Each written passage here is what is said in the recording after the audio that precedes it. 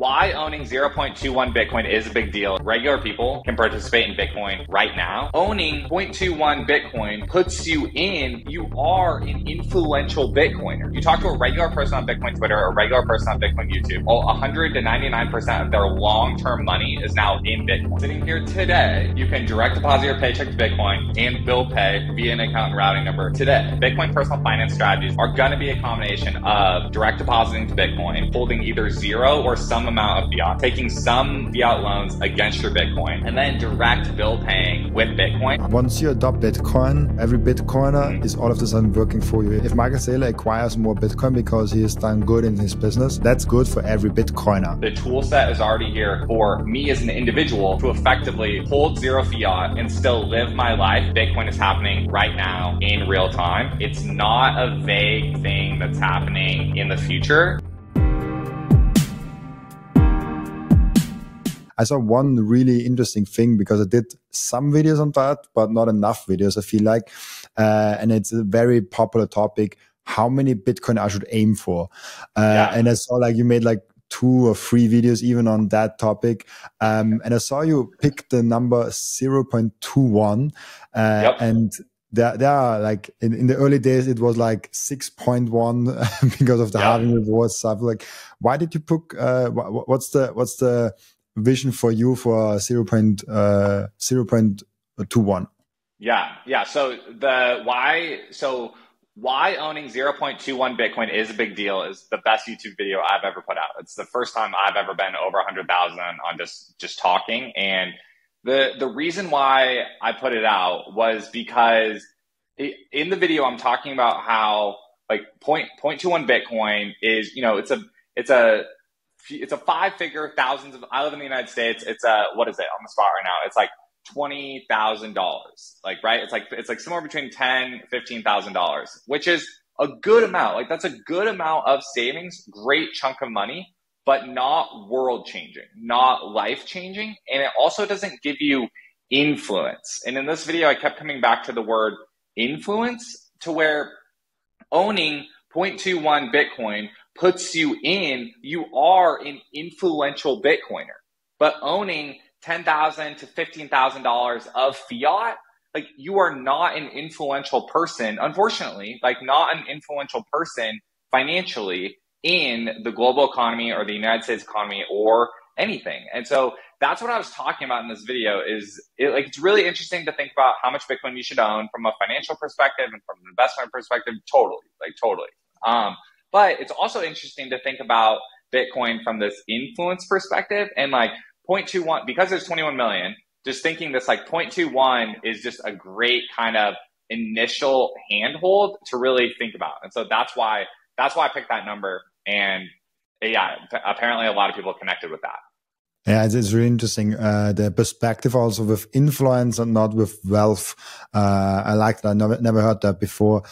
Just like I looked it up quickly, it is 13,300. Like it's a really cheap actually to get now to 0.21 Bitcoin.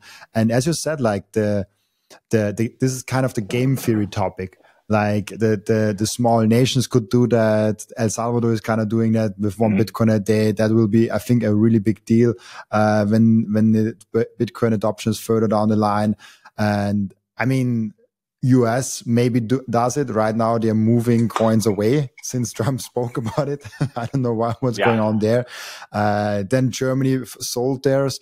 How do you see it? Is it the same thing for you also on a nation state level? How do you see now adopting Bitcoin as an absolutely game theory advantage? Yeah, I think it is fair on a country level to think about it too. I'm trying to do the mental math right now of owning 0.21 puts you in, I think it's the top 100 million. Yeah. So I like your question about countries. Something that's about me though is like I always am trying to just like think about the person, like because I think Bitcoin's so far, like it goes so fast into like macroeconomics or like rich people or like governments or hedge funds, and especially with the ETFs and stuff now, like it's always just like kind of that or whatever. There's a ton of content for people to like buy $10 a day at a time of like get started DCA, and then there's all this stuff for like hedge funds and governments and like all this like stuff. And like, again, back to kind of like why I like the 0.21 is like $13,000, 0.21 Bitcoin is like, if you're just a regular, like quote unquote, middle class, just regular job, like person, 0.21 Bitcoin kicks you into like a new influence level. And now you're literally, the floor is you'll be the top 100 million people in the world. There's 7-8 billion people in the world, like 100 million, like you're now in the top. And then you can get into the whole like lost Bitcoin, or again, all because the hedge funds are stacking so much more, you're like chunking up and up. But I just remember when I started watching Bitcoin YouTube back in 2015, I love YouTube. Like I love what you do. I love talking on YouTube. I love sitting on the couch watching YouTube because that's where I learned about Bitcoin. I watched Tonebase in 2015. And so for someone right now today that's just like, you know, got their wheels under them, stacking a little bit, like getting to 0.21 is a big deal. You don't have to think about what the hedge funds are doing or what the government's doing or what the whatever are doing, because you yourself can like own that amount and have like an influential kind of like piece of the world now. So that's yeah. I feel like also that's why a DCA strategy is so powerful, because like when we talk about the average person, not everyone has like now 15,000 laying around and not doing anything. Yep. And if you have on a bank account, you should definitely think about something investment, because it's melting away. And that's like DCAs is so powerful. And you also sent me in the preparation that you want to talk about how the average person can live on a Bitcoin stand. And I think that topic is really interesting. How do you imagine like the average person now in the US can actually live on Bitcoin, especially if they have a high conviction and a high percentage of their net worth in Bitcoin? I mean, right now I have like a little bit over 100%. I want to come down to 95% again. But how do you imagine that? Yeah. So, one thing I love talking about is, again, kind of just regular people. Like I want to talk to just regular people that you've been orange pilled, right? You're here, you're learning about Bitcoin or have already learned about Bitcoin, been in it for, you know, a few years or a lot of years. That's fine. Like philosophically, Bitcoin is better than fiat. We know that. Like we're aligned on that. Bitcoin is better than fiat. But you still have a direct deposit that comes over via an ACH deposit, and you still have bill payments that have to go out to your mortgage payment, your rent payment, your credit card or your car payment or whatever. And these two things have been like balancing these two facts have been growing and growing for me like over these past like few years. And so both on like a personal level, but also on a professional level. And so, yeah, like I work at Fold-App now. Fold-App like fully solves this within the United States. And so the concept of having Bitcoin as your main money, but being backwards compatible to be able to pay your bills via an account and routing number, receive a direct deposit via an account and routing number, I think is a radical thing, because like Russell Kung tweeted, pay me in Bitcoin back in 2019. And so to your point of like DCA, so Bitcoin became easier to buy. Everyone got on the DCA train, which is good and awesome. Everyone very quickly racked up to where more than half of their like long-term savings is on Bitcoin. You talk to a regular person on Bitcoin Twitter or a regular person on Bitcoin YouTube, 100 to 99% of their long-term money is now in Bitcoin. And then even as early as 2019, people were starting to push the envelope of wanting to get paid in better money. But up until now, there's been a ceiling on how much you can direct deposit to Bitcoin because there's no way to bill pay from it. So Fold solves the bill pay cycle of that. And that's what can click more and more people into receiving more and more of their direct deposit in Bitcoin, more and more of their direct deposit in Bitcoin. And so, and then again, why that's positive is because it helps kind of like that regular person live on Bitcoin. Because one of the problems with Bitcoin interviews and Bitcoin podcasts and Twitter is I think it's always like, oh, that influencer over there can live on Bitcoin, or, you know, that digital nomad can live on Bitcoin, or yeah, if you live in El Salvador, you can live on Bitcoin. But I could never do that. Like I live in the suburbs. I have a mortgage. I have kids. I have a regular job. Like there was that whole thing. And I'm now at this, I love I was scrolling your last couple of guests, and this recurring theme was like, you can do it now. Like Bitcoin's happening now. Bitcoin is happening now. And so dude, inject that into my veins. Like Bitcoin is happening now. Absolutely. That's so true. And, it's happening now, but there's already there are so many obstacles right now. Like you mentioned it with like, you don't get paid in Bitcoin, you get paid in fiat. If you convert something in Bitcoin and then we want to convert it back to fiat, or you want to buy something with that, you have to probably pay capital gains tax on that, at least in most of the countries. Sometimes it's like lower or less if you hold it more than 1 year. In Austria, unfortunately not. Is there like my strategy is always like, keep the money that you don't need for your living expense in your Bitcoin wallet. Try to live like you don't ever touch it, not in the next 5-10 years, and then live just on the money that you still have in your fiat account. In that way, you never sell your Bitcoin. You never have capital gains tax, and you can just live on fiat, and you can have a very small margin. And if you are a father, probably you need a bigger margin. If you're a father and you have a company, you even need a bigger margin. I'm 25. I'm self-employed. I need no margin at all. I have a way higher risk tolerance. So do you have any strategies here, or like? Totally. I think you're exactly hitting on it. I think so. First off, personal finance is very personal, and so everyone's going to have a little bit different way of doing that.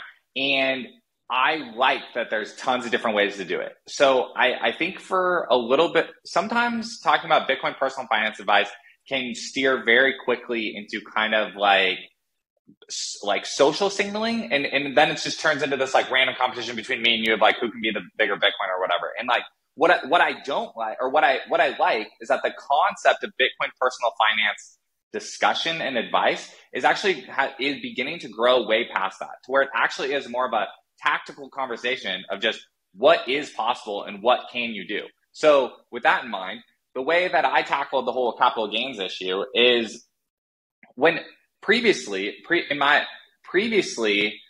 that was a mental barrier for me also, because I'm, lean libertarian, lean small government, lean whatever, like freedom, as like, as a lot of people do.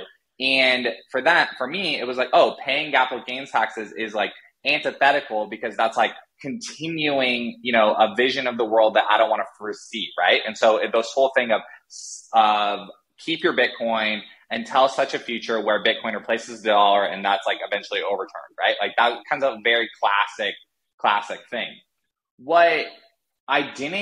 What's new now, and what helped me click past this, was owning Bitcoin, like having a capital gain means you made a gain. Like that's a good problem to have. So connecting back to the influence part, you hold a person holding Bitcoin instead of fiat and making a gain. It literally has more stored labor, more potential now underneath their future self than if they had held the fiat money. Like that's good. The more amount of Bitcoiners that can be the most amount of wealthy as possible means that the future that you and I are both interested in will happen as fast as possible. And so for me, that's the mental framework that changed, combined with, again, the tools of Fold and other places, like tracking the capital gains even faster, so that it's not a headache. It's not a headache. You just receive a form the same way as you do with any other brokerage account, and you can manage your taxes for you. And that's one place where Bitcoiners and again, I'm speaking very US centric, and that's like on me, but you have to kind of adopt the mentality of how wealthy people in the US kind of already are. And they're not afraid of that. Like they're not afraid of 30, 60, 90 minutes of like extra work a year or whatever. So my answer is like, it's worth it. And owning more Bitcoin for more days per year, AKA living on Bitcoin instead of holding fiat, like is worth it, I guess. And so I don't shy away from the fact that like there are capital gains taxes. It does increase the work just a little bit. I go immediately to the point of like, I had that mental blocker also, but it's worth it. And then to your point of different people in different like life stages keeping a fiat reserve of like different levels, totally, like absolutely. And that's what's positive about everyone being able to do it like a little bit differently. But yeah, that's the way I tackled the taxes part. Is there a room. I mean, it's a hard topic because with Celsius and FTX and the loan against Bitcoin kind of thing was kind of ruined by them. But maybe we can get to a stage where there are more mature products coming out and more mature companies coming with that out. Is loaning against the Bitcoin and just bringing the Bitcoin as collateral. Like you have, I don't know if you have a big Bitcoin stack, but you're not a big income guy. So maybe you can get like 5-10% of your Bitcoin out, get some of the life back because you know how much, how valuable that Bitcoin is, and you can maybe afford the interest rates. How do you see loaning against Bitcoin? Yeah, so I definitely think it'll be part of it. I don't think it's a fully silver bullet. I think that there are going to, I think the Bitcoin personal finance strategies that are being kind of written in real time through conversations like this are going to be a combination of direct depositing to Bitcoin, holding either zero or some amount of fiat, taking some fiat loans against your Bitcoin, and then direct bill paying with Bitcoin. Any and all of those are going to be a thing because the reason why I don't see it as a silver bullet is because I've never been able to fully connect with some of the videos that talk about how you just take the loan and then just as the exchange rate goes up, you kind of just like roll it forward and roll it forward and roll it forward. Because I'm like a decently, like I've done a decent amount of like real estate transactions now, and like used a home equity line of credit and like used that kind of stuff before. And it's like, just from everything I know about the way that a home equity line of credit works, I'm not able to kind of envision this like rolling forward thing, at least forever. So that's why I don't. So is it a powerful tool? 100% absolutely. Do I see it as kind of like a day-to-day bill pay tool? Not super, like, I guess not for all of your expenses, no. I think it's also a big thing, who you are. Like, it's so easy for someone like Michael Saylor to get a loan for like, I don't know, 0.1% of interest rates. But the story is a different one if you have to pay 10%, 5% or 15% or maybe even 20% on a credit. So like, there's a lot of things to consider and a lot of variables. Do you see a point where, or when do you see the point where we actually shift of Bitcoin being an actual medium of exchange, actually recognized by everyone? There's no capital gains tax on, like people like just accept it in the stores, a little bit the life in El Salvador, but maybe even more advanced than that in the whole world. Yep. Inside me and yours lifetimes. Like my answer is like inside our lifetime. I think that's going to happen. And the reason why is because today, sitting here today, you can direct deposit your paycheck to Bitcoin and bill pay via an account and routing number today. So me as like a regular person in the United States, the tool set is already here for me as an individual to effectively hold zero fiat like in my account and still live my life relatively conveniently, being backwards compatible and being able to withdraw it to my own wallet withdraw to my own wallet. So now I'm effectively like forwards compatible to paying people in Bitcoin. So I'm lucky. I have a like weekly meetup at a bar here in LA. It's called Grey Wolf Brewing, Inland Empire. They take Bitcoin. And so if me as an individual can already like live on Bitcoin through these accounts and then have one location that I know of like next to me that's already taking it, I mean, inside our lifetime, it'll way increase from there. I think adoption rate is something that people are underestimating. They're like, it's not that fast, but I compare it to the landline phone versus the cell phone. Like when was the point where we only had landline phones and maybe like 1-2 people had like a smartphone or like a cell phone in their hands? And then when was the point where it's super weird if you make a phone call with a landline phone? And we are now so addicted to the cell phone. Like we're coming from it's non-existing to we are inventing boxes to lock our phones up because we are too addicted to it. So that was like 10, 20 years. It was like super quick. And Bitcoin gives you so much advantages. So like 20 years is an interesting way. Like I always look at when will be a kind of a developed Bitcoin standard, like 20, 30 years from now. It's not impossible. Yeah. It depends on how history treats us, but I think it could be very quick to that whole adoption thing. No, absolutely. I think very, very quick. Absolutely. And you also mentioned real estate. Did you do some real estate, or like how do you see? I think it's also a really interesting topic because I don't know how it's in America, but in Austria, real estate is kind of the personal life savings account for the middle class. They buy a house for 30-year loan, and that's their savings account, which will be really interesting because when you see those price valuations, what could Bitcoin go through? Always a big part is like real estate has a big valuation, and that's because a lot of people save the money in real estate. So you did real estate and now switched to Bitcoin, or how did this went? Yeah, no, great question. So no, I do it at the same time. And what I mean by that is just like my wife and I own our house, and we own our previous house. So we've moved twice now. We kept the previous one as a rental.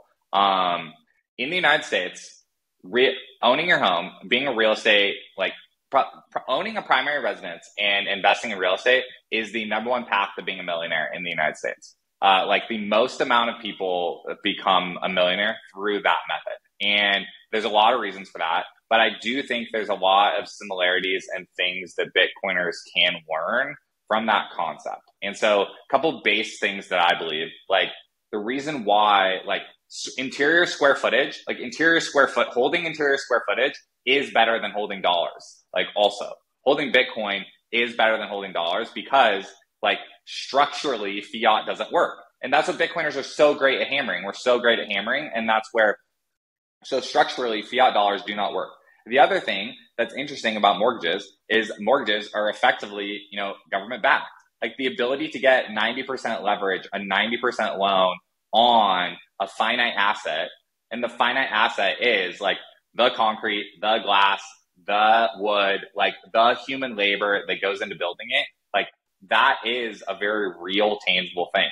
And so the fact that you're able to get a 90% loan of printed fiat for that thing, I don't foresee that kind of reversing. A base case for me is I kind of see everything melting up together, whether it's the stock market, the real estate market, and Bitcoin kind of all melting up together. I think everything would have to be very, very big before you kind of get the predicted kind of Bitcoin eating other things kind of stuff, that the whole Bitcoin removing the monetary premium from home ownership is pretty hard for me to see. That to me, that's honestly past the first question you asked me of the will Bitcoin, transition into a dominant medium of exchange inside our lifetime. I honestly believe that Bitcoin transitioning to a dominant medium of exchange would almost have to be a precursor before Bitcoin begins to demonetize real estate. If you watch or listen to my podcast on a regular basis, I guess you already bought some Bitcoin. And now the most important step is to keep the Bitcoin. Keep them secure in a hardware wallet. My personal recommendation for hardware wallet is the BitBox. It's super secure. It's simple to set up. It's also a perfect gift for a friend who has still the Bitcoin on an exchange, and you can get a 5% discount with the code Robin at the checkout. Visit bitbox.swiss/Robin to get your BitBox. And if you really want to bulletproof your self-custody setup, your security setup, and maybe even your citizenship setup, you have to talk to the Bitcoin Way. If you go to the bitcoinway.com/partners/Robin, you get a 30-minute free call where you can dive deep with them if your self-custody setup is secure, if your citizenship is secure or maybe might be improvable, or your digital footprint in general is secure. They are the experts in cybersecurity, in Bitcoin self-custody, and how to be a secure, sovereign individual in general. And last but not least, I have something completely new for you guys. I partnered up with Coin Vigilante. This is the most beautiful Bitcoin timepiece that I ever saw created by anyone. Look at that beauty. I love it so much. Coin Vigilante made a perfect Bitcoin watch. That's the perfect, subtle, elegant way to go out there and show that you are a Bitcoiner. And that watch brand is Bitcoin only. Make sure to check out the link in the description for this amazing Coin Vigilante timepieces. Those watches are amazing. I love them so much. It was really hard for me to pick the one that I want to have because there are a lot of great options. I went with the new transparency edition. They're all limited, so grab yours. Those will not be available for a long time, but there will come new models and new amazing designs along the way. Oh, that's interesting because I think most always see it like there's first like the store of value has to completely proceed and then we move past to medium of exchange. Why do you think that medium of exchange comes first? I mean, store of value is already here, but why do you think so? I think because I give them personal examples. So when a new person gets Bitcoin or when a new person hears about Bitcoin, one of the first things they say is, well, how do I buy groceries with it? How do I spend it? How do I spend it? Right. And I don't think that's actually them trying to kind of like needle the Bitcoiner or like throw them off or saying that they don't believe or whatever. I think that's literally just, well, you're telling me that it's better money. The primary use case I have for money is to get things for my house. I'll do that money, but then tell me how it works. It's almost like a trust mechanism. Like, and I'm saying trust in like a neutral way. You're just like, you mentally have to close the loop of this works from my main use case of getting something into my house.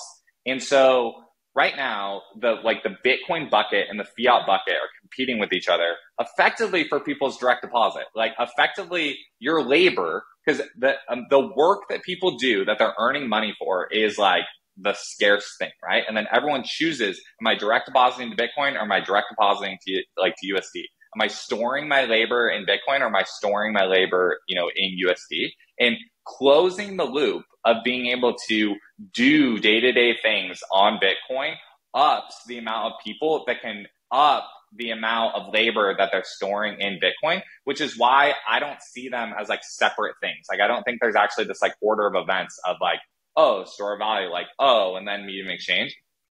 And I would say again, even if I kind of like concede that it has to happen in a certain order, it's not happening in a certain order for every single human on the planet at the exact same time. So there's people that are going to speed run through all the things. And I think now, like I think people are going to be able to download Bitcoin apps that take them to both immediately. And they're not going to go through this like period of the like chicken or the egg thing that a lot of us went through over the past, 6-7 years. Do you also think that we should spend our Bitcoin to increase adoption, or does it not matter? Like, yeah. So like the short answer is yes. Like the short answer is like, I'll answer yes. The reason why I'm like hesitating a little bit is because should you do it to help? It's like, look,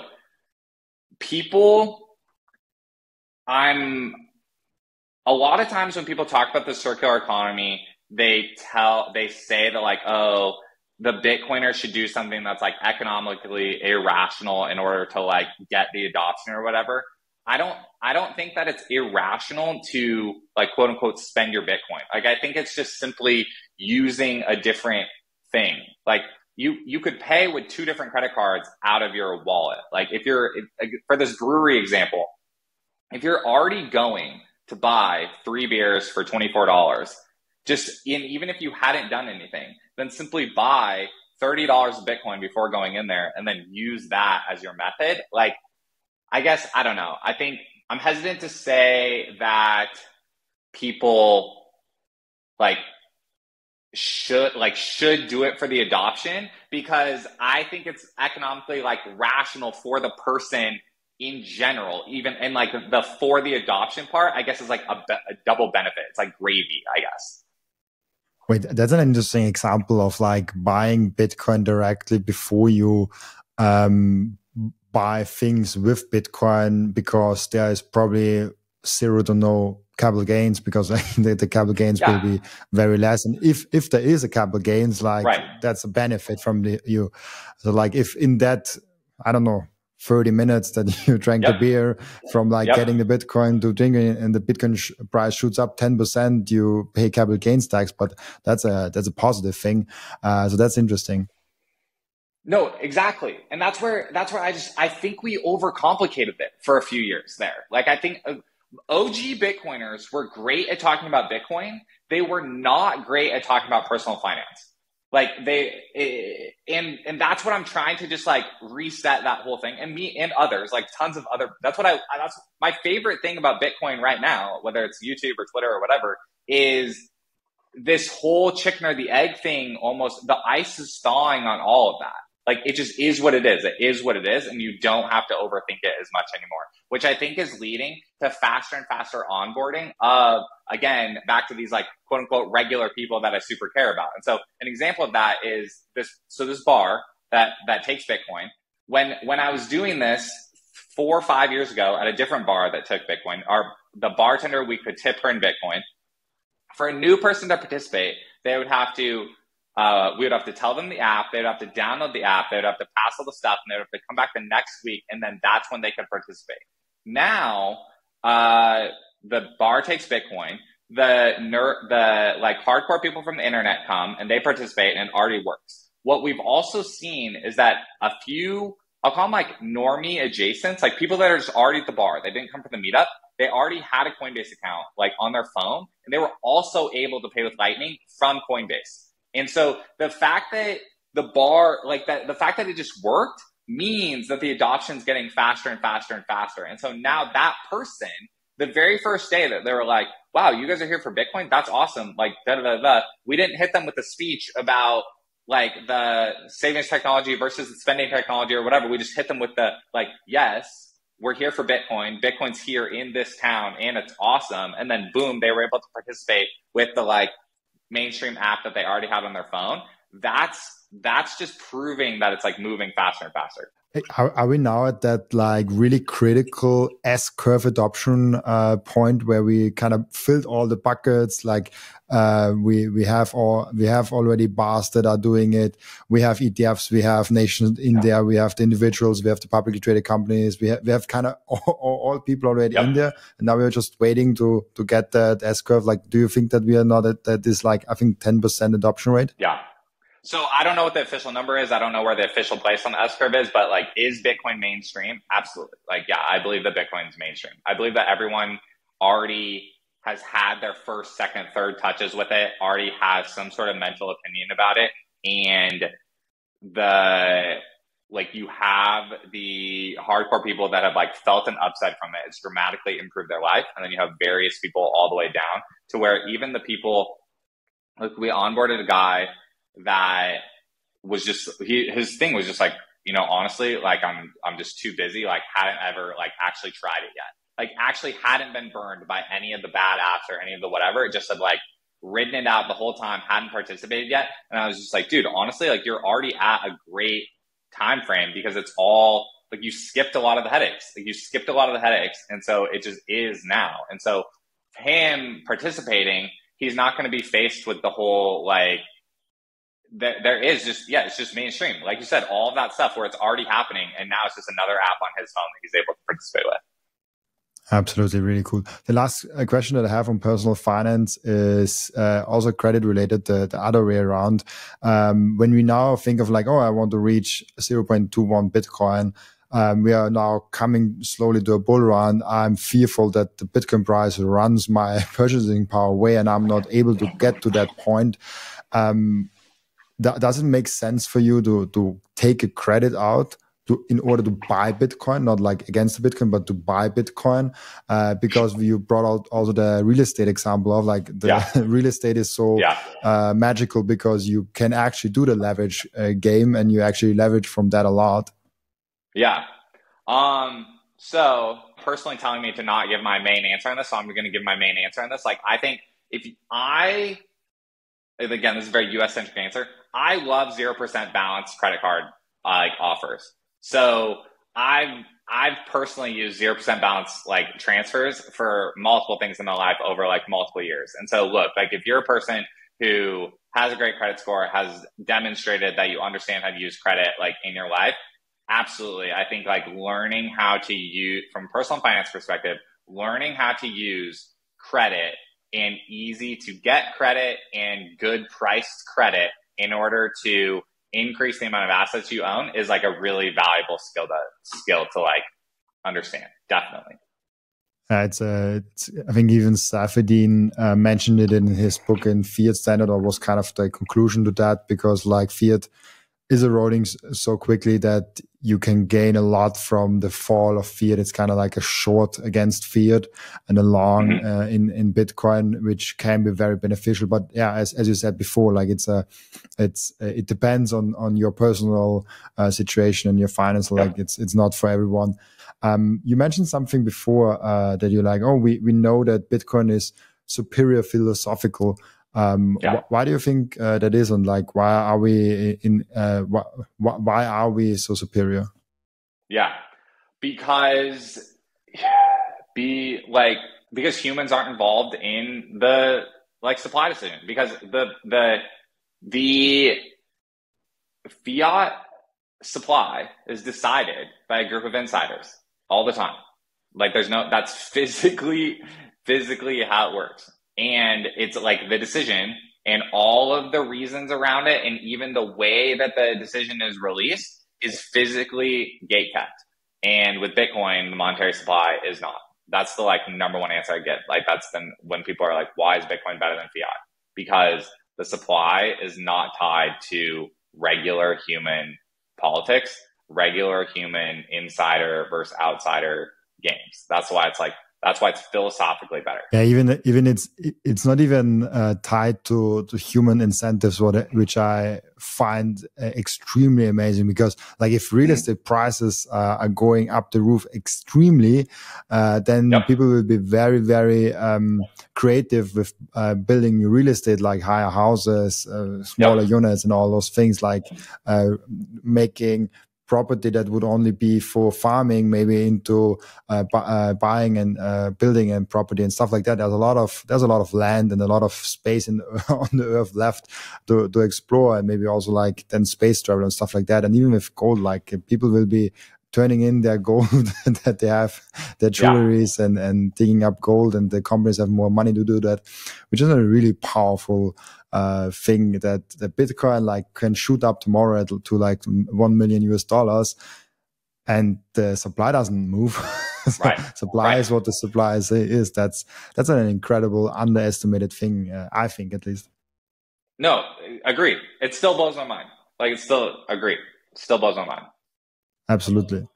I think you were also involved in Bitcoin startups. Is that right? What was the last word? You were involved in Bitcoin startups, right? Yeah.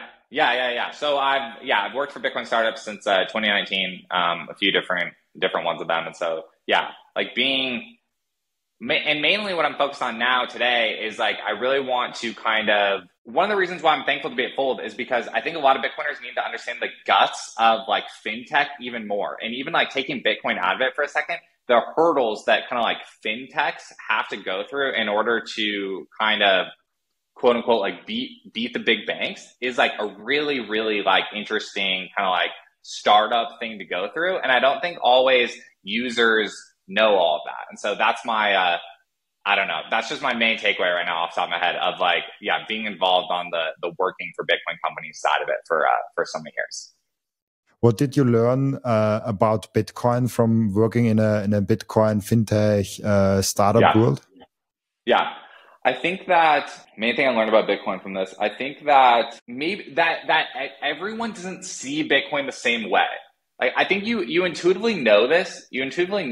But when you're trying to make a Bitcoin app for the mainstream, or when you're really trying to think about how other various groups of people see Bitcoin, you have to learn how to kind of talk about it in multiple different ways. And so that's kind of my That's probably my main takeaway. Really interesting. As you're also from fintech and real estate and all those things, how do you think Bitcoin could or will reshape the definition of wealth and being rich and being wealthy? Yeah. I think that, well, first off, I think Bitcoiners can learn a lot from like kind of looking at the way that current wealthy cohorts kind of already are or like already perform.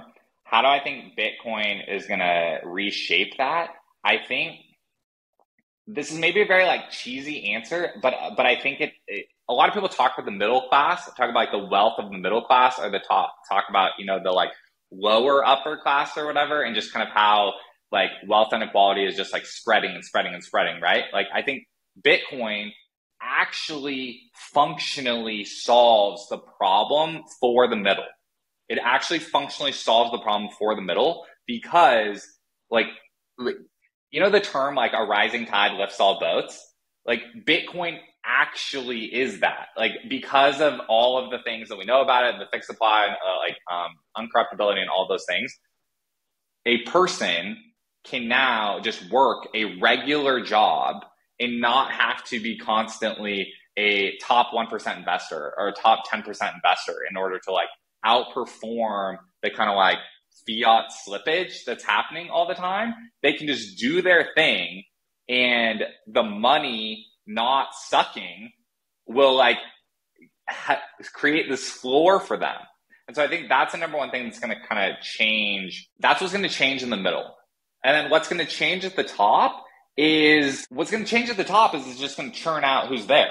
It's going to churn out who's there because Bitcoin is so superior to other forms of investment and other unfortunately, other forms of being wealthy, like, are tied to kind of these like insider outsider games.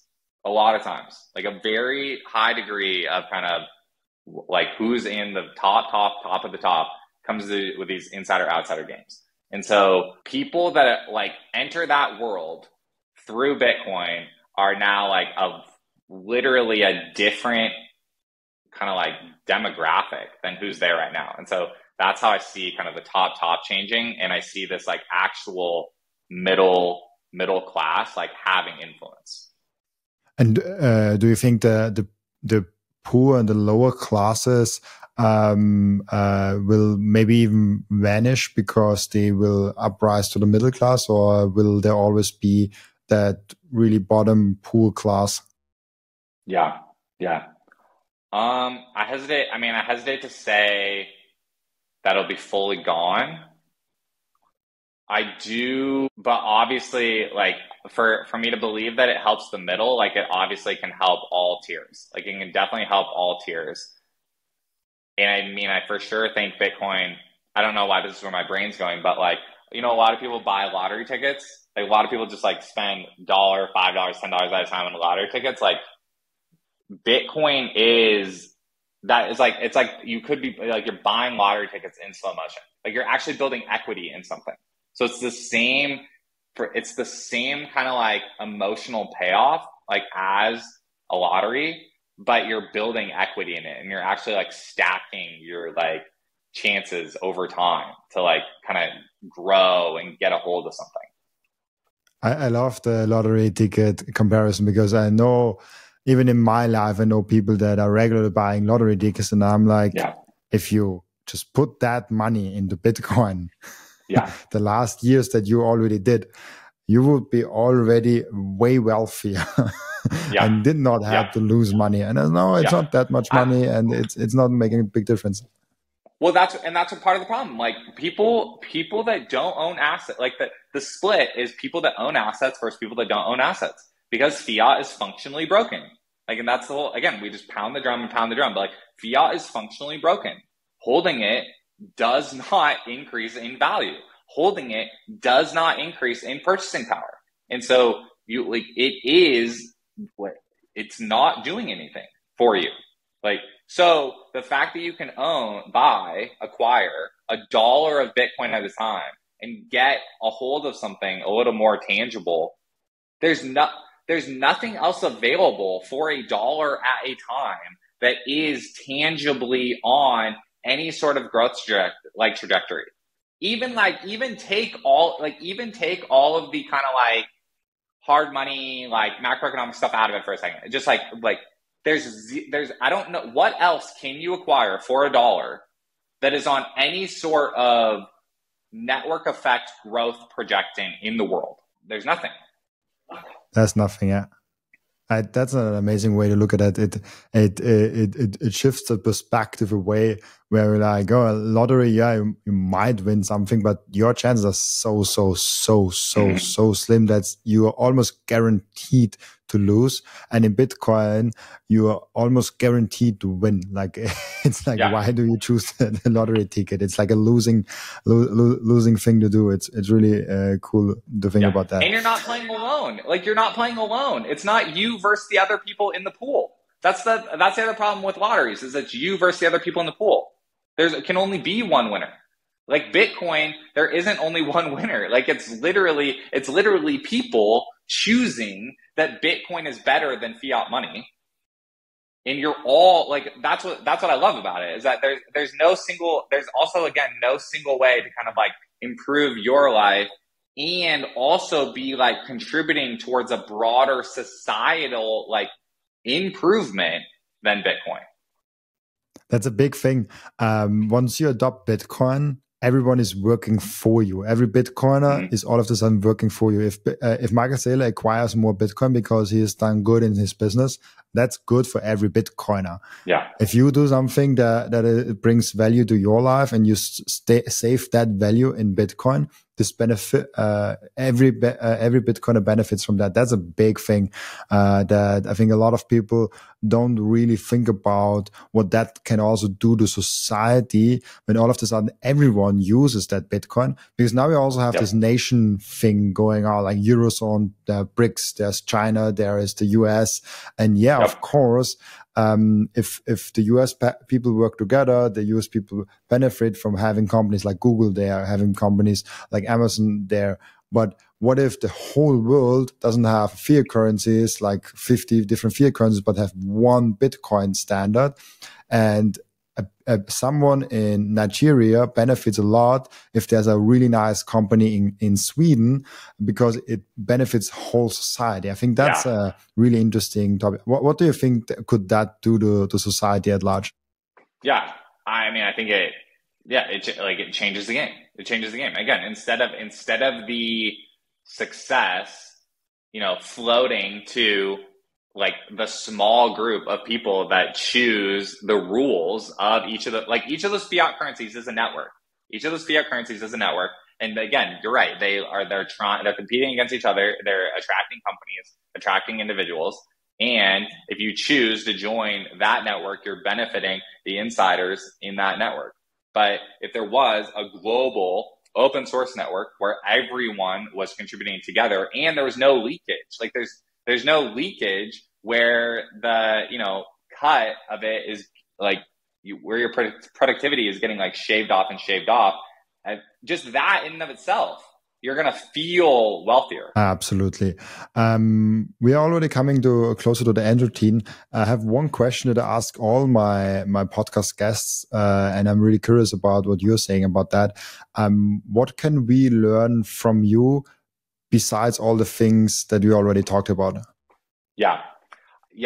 The main thing that I enjoy talking about the most is regular people. Like the number one thing I like the most is regular people can participate in Bitcoin right now. Bitcoin is happening right now in real time. It's not a vague thing that's happening in the future. It's physically happening right now, and you're able to adopt it to whatever degree you want, kind of right now. And then also, I think kind of like thinking about yourself as a person of influence. Like if you've already listened to all the Bitcoin podcasts, understand all of the stuff, like heard it all before, I think like really start to think about kind of like your place in, it sounds so cheesy to say like changing the world, but like your place in being an influential person in the world. And that doesn't have to look like traditional politics. It doesn't have to look like it can be anything. That can literally mean anything. That can honestly just mean networking within your town. Like, I think people knowing your name, knowing that you've kind of like made positive financial decisions. I just think that's going to make the Bitcoin kind of like standard, I guess, like happen even faster because you as a person are really influential. That's an interesting thing because I talked a lot about on a space with a group how do orange pill people, and my standpoint was when you as a person are as positive and happy and like trained and you do good in life and you just like are giving and your society is like, oh, like he's a nice one, like he's giving to the society. That's the number one thing how you can orange pill people. If you are successful and happy and giving, people will notice that. And if you tell them that, yeah, I'm living on a Bitcoin standard, of course, like what else should you do? That alone is orange pilling people, because then someone that has Bitcoin is associated with these positive things and not someone that has his life not together. That's why I also think it's very powerful that we in Bitcoin talk so much about diets, so talk so much about working out, so talking so much about having a positive and good life for each other, because that's actually also putting the Bitcoin adoption forward. Because people see like, oh, Bitcoiner, like, oh, he is fit, he's doing good, like he's a disciplined person, he's a giving person. So that's a very interesting point that you also raised in there. Really cool. And for the end routine, we have always where the previous guest is asking a question for the next guest without knowing who the next guest actually is. Really cool end routine. The previous guest asked, when Bitcoin hits 1 million, what would you buy? I love that. Okay, I'm having to think about what my question is going to be for the next person while I'm thinking about this. The one Bitcoin exchange rate is $1 million USD fiat versus one Bitcoin. Probably going back to my real estate answer, like another house, like another pretty nice house is definitely what I'm going to be doing at that level. Another thing would be probably a bar or restaurant too. Like, I'm definitely a little bit of a romantic for that. Like, I just love meetups. Like, I like Bitcoin meetups. I like the idea of small businesses. And so definitely either like real estate or a small business. It could be both like a small bar where you buy the real estate and then you have the small business inside, like that could be combined. 100%. No, 100%. Because then I would just blast the address everywhere and we're just like growing equity in that space. 100%. Yeah. True. That would be a good fit. Perfect. Then, thank you so much, Brian, for being on. Thank you so much for taking the time. Before I let you go, where can people find you? Where can people ask you questions? Yeah. So if you're already watching on YouTube, please subscribe to this channel, then search Brian Harrington and search Fold app, and would love your just subscriptions and traffic on both of those, Brian Harrington and Fold app. And then if you're on Twitter, my Twitter is Brain Harrington, like in your head, Brain Harrington. And you can send me DMs on there. Love talking to people. Amazing. Thank you so much for taking the time. Also, thank you so much for everyone that is listening and watching, for joining us today. As always, I'll be back tomorrow with another episode. Bye-bye.